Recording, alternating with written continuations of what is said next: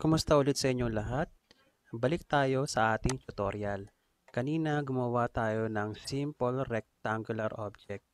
Ngayon naman, try natin gumawa ng cylinder object. So, same thing lang din dun sa paggawa natin kanina ng ating rectangular object.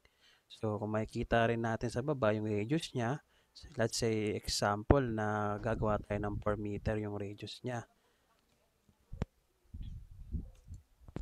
Ngayon na may taas again na 6 meter. So, gamitin lang uli natin yung ating push-pull para maitaas natin siya or pwede na natin i-type yung 6 meter.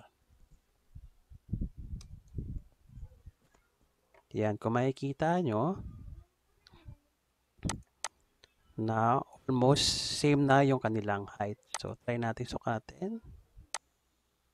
So, makikita nyo 6 meter and then yung isa is 6 meter.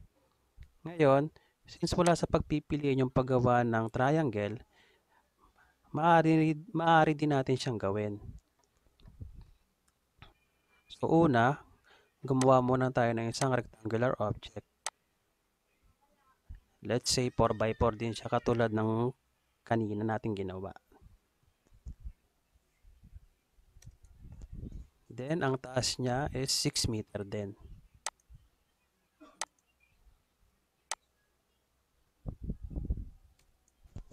Okay.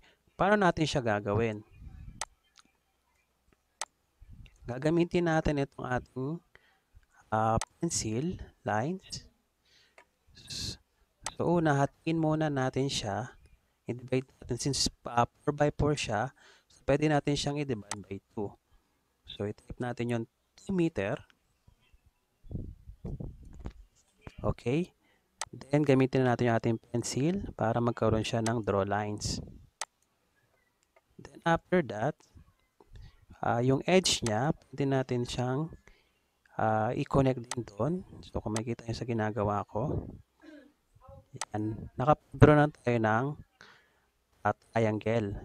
triangle shape. Then, gamitin natin yung ating push-pull. So, para ma-remove natin yung natitira. Itutulak lang natin siya. Okay. So, kung makikita nyo, meron na tayong triangle object, cylinder object, rectangular object.